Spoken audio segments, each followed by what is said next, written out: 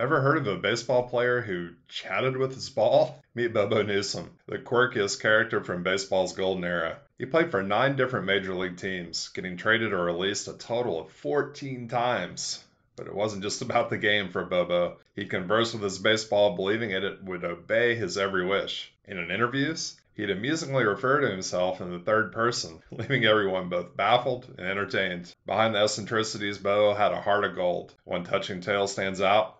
Just a day after his father's passing, he pitched a World Series game, dedicating every throw and the eventual win to his late dad. It's stories like these that remind us baseball isn't just about scores. It's about passion, dedication, and the unforgettable personalities that grace the field. Love this peek into baseball's quirky past? Hit like, share, and subscribe to the Freaky Diamond here on YouTube for more fascinating tales from the Diamond.